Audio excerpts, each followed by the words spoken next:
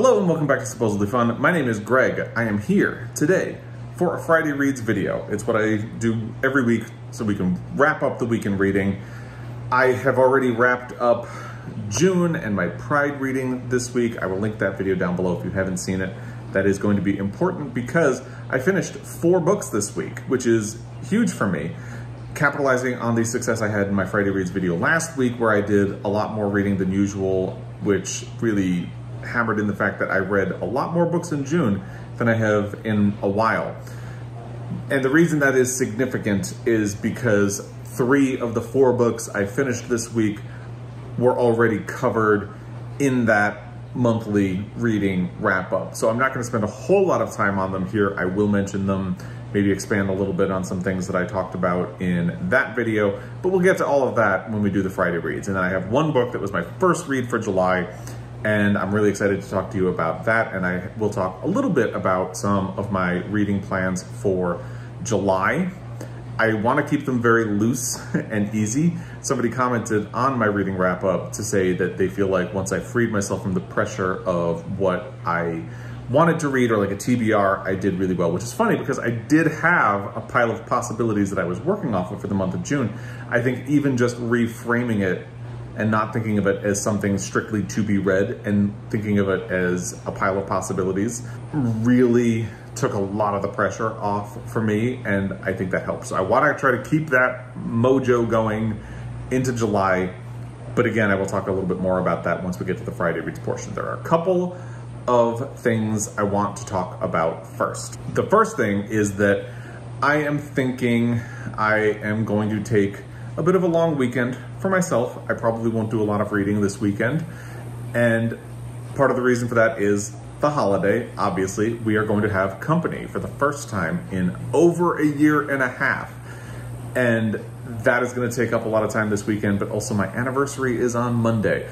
We got married on July 5th in 2013 because it allowed people to have a long weekend when we got married, and now because of the 4th of July, a lot of people are taking Monday off, at least in the United States. So we're going to be doing the same thing, and I want to have a little bit of time for me, time for my husband, time for my foster son and the dogs to relax a little bit and chill. I had a really successful month of reading, and I think this weekend I'm just going to take a little bit of time for us and then try to get back into the groove. Part of me is a little nervous about that because I have a really good reading groove going, and I, on the one hand, don't want to interrupt that, but on the other hand, I feel like I and we deserve this weekend. So I'm going to take a little bit of reading time off, and also because of that, I don't know how possible it will be for me to get a video done early next week.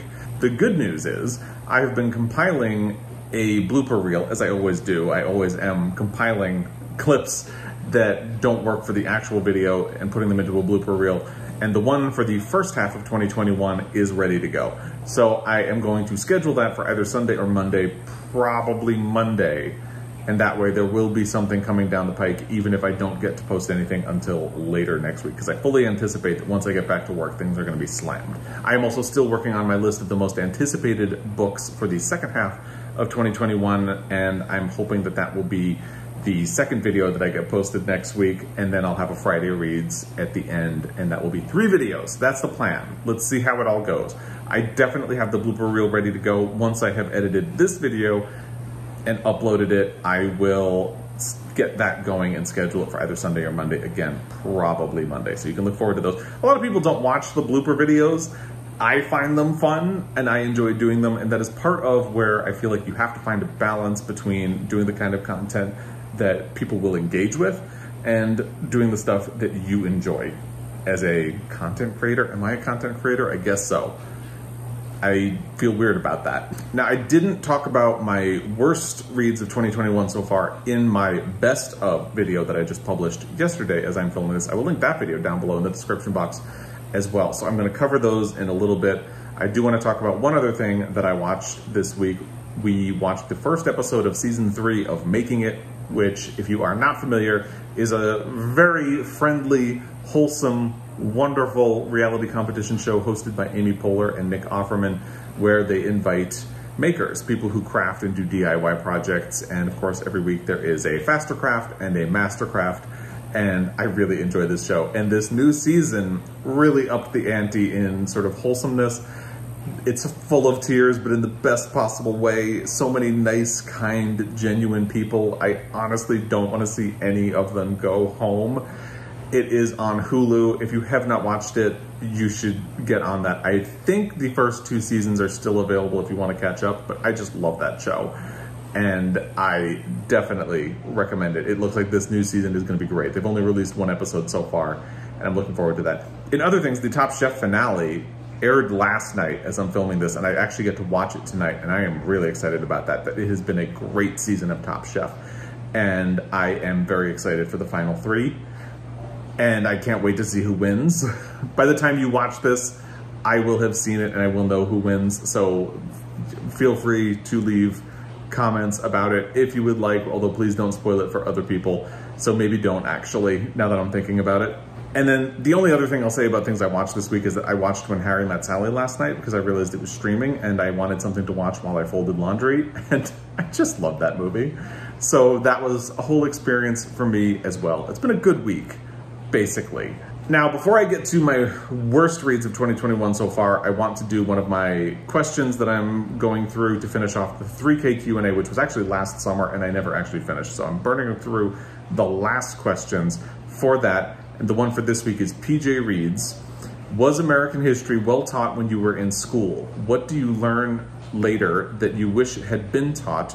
Do you read much history now? So let's go with the first part of that to start. Was American history well taught when you were in school? Yes, and also no, because I think I was taught history in a very specific way, and it was done well, but it omitted a lot. And I think that's going to lead into the second part of the question, like, what did you learn later that you wish had been taught? Well, I guess the first part of that is that I wish other parts of world history had been covered a lot more when I was in school. We had a bit of European history once I got to junior high and high school, mostly doing a broad sweep through European history, covering like the plague, only glancing on the Crusades, and then basically fast forwarding to World War I and then World War II, and that's it. So I wish we had gotten more world history and other areas. I didn't learn anything about South American history, didn't learn anything about African history at all. We never even really covered Asian history when I was in high school or in college. We only covered it in as much as we did learn what the Silk Road was and that it connected to Asia, and that's it. And I remember in a geography class, we talked a little bit about Chinese agriculture and like terrace farming, which I thought was interesting, and that's it. We didn't really learn anything about that. So I wish there had been a much broader scope of history, but also the American history I learned is the very friendly version of it. And I wish we had been allowed to be a little more complicated. It wasn't until I got to community college and I took a class on American history in the 1800s, which of course almost entirely dealt with the Civil War, that you really started to get into all of the complicated things about slavery in this country. And it was almost appalling. It is appalling, actually. Not almost, it is appalling. And it's especially appalling because I hadn't learned about them. And if I hadn't taken that community college course, I probably never would have learned about them. I would have had to catch up now on my own. I think there is a great tendency, or at least there was when I was in school, to erase the more uncomfortable parts of American history and try to make them look good. I remember I learned about the Trail of Tears, but maybe like one paragraph in an entire chapter on that section of United States history. It wasn't until I was an adult that I learned what actually happened in the Trail of Tears and how horrible it was. We barely covered anything to do with Native American history or anything like that, and I wish we had as well. So on the one hand, the teachers I had were great, but the structure of what American history was defined as and what we were allowed to learn was very restrictive, and I wish it was much more broad, expansive, and honest as well. Do I read much history now? Yes and no. I used to never read history books or biographies or anything like that because I always found them a little bit boring. And sometimes, depending on the author, I still do. But I love reading history. I have found comfort in recent years in learning about history or reading history because in a weird way, I find comfort in the fact that we have always been a mess as a society. So many of the problems that we have now are things that people have been through before. Just 100 years ago, in the wake of the Industrial Revolution, there was a lot of fear about people losing jobs and what technology was going to do, and we are really going through that again. The format and the structure of it is very different, but we have been here to some degree before, which I kind of find comforting. It doesn't make me feel good, but at least it's always been awful, I guess. So I really do like history. One conversation I've had with my husband recently is that he listens to the audio of The Worst Hard Time by Timothy Egan. I had listened to that a couple of years ago. I really never learned about the Dust Bowl. It's horrible what happened. My husband had never really learned about it in school either. Like, you hear that it's a thing that happened, but all of the things you learn about the Great Depression really concern the coasts, what's going on in California, what's going on in New York. And they mention the Dust Bowl, but you don't actually learn much about it at all. And maybe people read The Grapes of Wrath in school, but that is more about the migration to California and not really about what happened. I haven't read The Grapes of Wrath, so forgive me if I'm wrong. But he grew up in Kansas and had never really learned about the Dust Bowl. And now he feels like he missed out because he could have spoken to people who had been alive during the Dust Bowl. And he never had that chance. So history is a really interesting topic, and I could probably go on and on and on about that. And I won't, because I have to get to the rest of this video. But I do love history. I love learning about it. Because I also feel like new things are constantly coming to light, and there are different ways of looking at history. I'll leave it there, but that is a really good question, PJ reads, and I clearly enjoyed talking about it a fair amount. But let's move into my worst reads of 2021 so far. Part of why I was struggling with this is that it's been a really good reading year. It feels a little bit negative to pick books out because I don't have any real animosity toward these books. One of them I kind of did, but I'm getting over. It feels weird singling books out for that, but I'm gonna do it because I think it is important to talk about the bad with the good and be honest about impressions of books that we read. I will say, I think the biggest nothing burger of 2021 so far, somebody commented recently about the phrase nothing burger, and I think I stole it from the podcast You're Wrong About. I had heard it before, but it was brought back to my attention because of You're Wrong About. One of the hosts used it, and it's just back in my lexicon right now, and it's a phrase I love. Anyway, the biggest nothing burger of 2021 so far is Utopia Avenue by David Mitchell, because that to me, even now, I read it for the BookTube Prize in April, May, something like that, and it's already fading from my memory.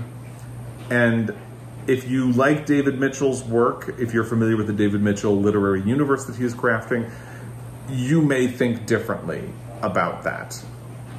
And that's fine. But for me, who is not part of that literary universe, it just amounted to not much for me. And that is what it is. When it comes to the actual worst, I really did not like Death in Her Hands by Ottessa Moshfegh. I was already not an Ottessa Moshfegh fan. I had to read that for the BookTube Prize. And I had a really bad feeling about it going in, and boy, did that turn out to be true. I feel like Ottessa Moshfegh can be very emotionally manipulative with her writing in ways that are designed to provoke you in negative ways. And that's fine. That can be a valuable way to spend your time. Sometimes you do need somebody to poke and prod your comfort zones. I just don't like the way she does it. I mean, all authors, to be fair, are emotionally manipulative to a degree because they are crafting a world that doesn't really exist. Even if they are basing it on real events, they want the reader to feel a specific way. I don't like the way Ottessa Moshfegh does it. I think the way she does it is very cynical and negative, and I just don't like it. And the second I started Death in Her Hands, I knew exactly what she was going to do. And sure enough, she did it, and I hated it. I know there are a lot of people who have liked her work and have liked Death in Her Hands. I am not one of them. I will also talk about American Dirt. Now, I feel like I don't want to punch down because it feels like this book is an easy topic, but it's an easy topic for a reason. They made a lot of missteps promoting this book as much as they did, publicizing this book in the way that they did, and the author, Jeanine Cummins, made a lot of missteps, and then instead of admitting that she had made missteps, entrenched herself. And given all of that, and then reading the book and seeing the ways in which it always goes for the lowest possible denominator and the most dramatic situation, and the ways in which it sensationalizes its subject matter in a very lurid way, and also seems to pass judgment at the same time, is really uncomfortable. I was not a fan of that. And a lot of that also has to do with the fact that at the time I had picked up Infinite Country by Patricia Engel. Really enjoyed it. And I didn't finish it because I had to put it down to focus on the rest of my booktube reading, and now I need to get back to it and finish it. But that book was such a more humane, honest, interesting way of telling the same story. And I would say, if you're interested in the subject matter, please check out Infinite Country and don't bother with American Dirt by Jeanine Cummins. And then the only one I actually have a copy of is Edinburgh by Alexander Chee. I finished this and kind of ranted about it in my last Friday Reads video. I've calmed down since then. Somebody commented on that video to say that in his book, How to Write an Autobiographical Novel, Alexander Chee talks about how that this is a very personal book for him, and how, because of his personal relationship to what he was writing, he struggled with the ending, and the ending is really where I have a problem with this book. So now I'm stuck in this place where I want to sympathize with him, and I do sympathize with him, but at the same time, I think the decisions that he made on what to do in the last 100 pages of this book are kind of infuriating. And although they were made because of heartbreak and pain and stress and all that, it's worth noting. However, I still think that the ending of this book is maddening. So I'm stuck in that place about it. So I don't want to spend too much time talking about them because it's been a great reading year. There are certainly ways in which somebody could read these books and enjoy them way more than I did, and that's fine. That's great. If you have read these books and loved them, I am happy for you, genuinely happy for you. I don't mean that in a sarcastic, nasty way. That is a good thing. We are all allowed to enjoy what we enjoy. I don't like these books. You might. We can all get along, and that's good. So let's get to the actual Friday Reads portion of this video. I'm going to kind of zip through let's see how much I actually talk. The 3 books that I did talk about in my June reading wrap-up, which I will again link down below. The first book that I finished was Camp by Elsie Rosen. I tore through this last weekend and finished it. It also appears in my best reads of 2021 so far, which again is also linked down below. I might be on an emotional high with this right now. I was looking at my list of the best books of 2021 so far, and I wonder over time, when I've had a little more distance from this, if it will continue to rank as high as it did, or if I'm on this emotional high having just finished it.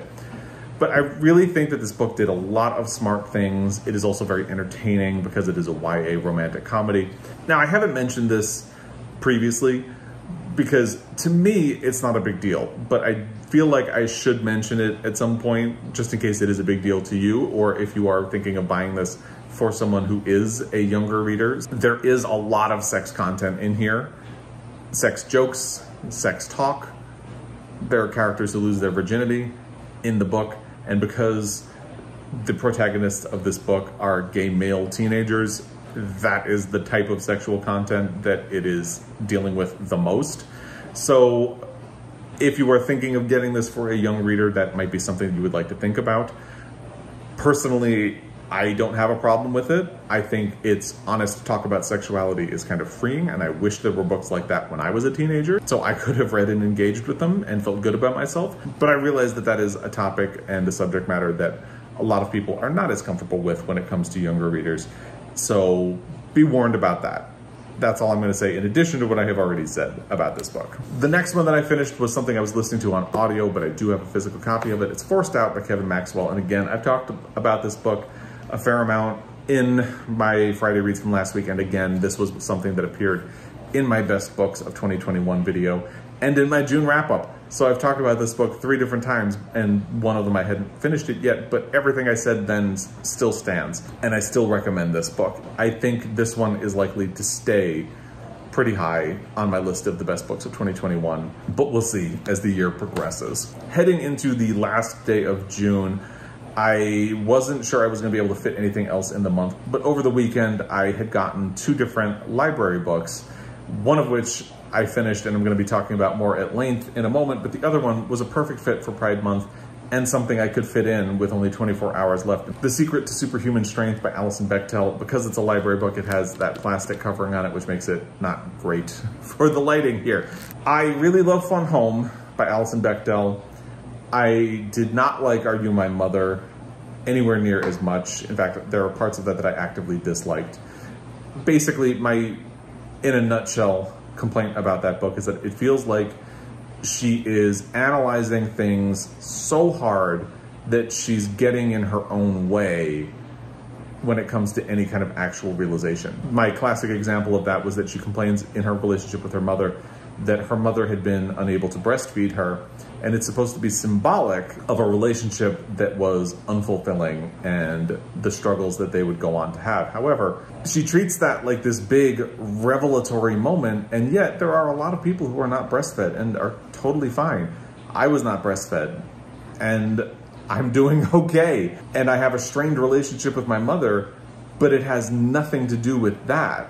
And I don't think that is symbolic of anything. And I think that just ends up inadvertently, I don't think this was her intention, shaming women who don't or can't breastfeed their children. And the reason that is such a big deal is that she spends a lot of time on that revelation, and she kind of glosses over other things in the book that I, as a reader, was like, wait, that seems important. Why are you just glossing over this? Like, she offhandedly mentions at one point that at a certain age as a child, her mother kissed her goodnight, and that was the last time they had any kind of physical contact for years. And it's like, wait a minute, tell me more about that. That seems like a big deal. She struggles with a lot of the same things in this book, but she gets by them a lot better. And I think this provides a lot more context for Are You My Mother, because in this, she talks about how originally Are You My Mother was supposed to be a book about relationships. At a certain point, she realized the relationship she most wanted to talk about was her relationship with her mother. And at the time, her mother was diagnosed with cancer and was given 2.5 years to live. She ended up living longer, but of course she didn't know that at the time. So she wonders if she was able to really emotionally handle the writing of that book. And I actually question that as well. I think that is a good revelation that comes from this book. It's supposed to be about her relationship with and experience with exercise throughout her life, and it's actually about her own psyche in that very Alison Bechdel way. But this was a much more pleasant, engaging read, I thought, getting a little bit back to Fun Home. It is not as deep and meaningful and profound as Fun Home, but it is still a fun ride. The final book that I read this week was the other library book, Whereabouts by Jhumpa Lahiri. This was one of my most anticipated books of 2021. Actually, so was The Secret to Superhuman Strength. And this is 157 pages. It is also told in a very non-linear structure. There isn't really a narrative. There isn't really a plot. So I was a little bit worried about the direction it was going to take when I picked it up, but I ended up really enjoying this a lot. I have always thought that Jhumpa Lahiri is a beautiful writer. One of the most interesting things about this is that she has recently become fascinated with Italy and the Italian language. She wrote this book in Italian and translated it into English herself. And it is a departure from her previous writing. It almost feels sort of like a Jenny Offal book, like Weather. It has that sort of structure. The chapters are short little bursts, all titled after locations, which ties back to the title of the book. I'll read a couple of the chapter names for you just so you can get a sense. On the sidewalk, on the street, in the office, at the trattoria, in spring, in the piazza, in the waiting room, in the bookstore, in my head, at the museum, on the couch, and so on. And it follows a woman as she goes about her life, and it's really a deep dive into her psyche. And I think it ends up being really interesting. For the first 50 pages, I wasn't sure. I was kind of thinking, where is this going? And then ultimately I realized it doesn't quite matter where it's going. But the woman in the book is really dealing with a lot of the heavy questions about life. She's dealing with relationships, isolation, connection, mortality, health, decline, all of those things. And the chapters are short little bursts. Some of them are a single page. I think the longest one is maybe 4 or 5 pages.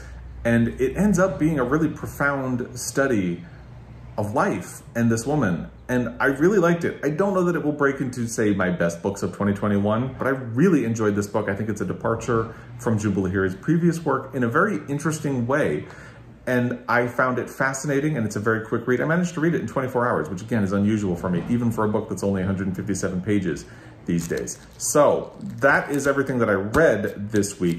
What are my plans? Like I said, I'm going to try to take a bit of a reading break this weekend. I had an audiobook lined up, and after I finished Forced Out, I caught up on a bunch of podcasts and I haven't started another audiobook, but I finished Forced Out 2 or 3 days ago at this point. And I'm actually kind of enjoying that. And I have another audiobook lined up.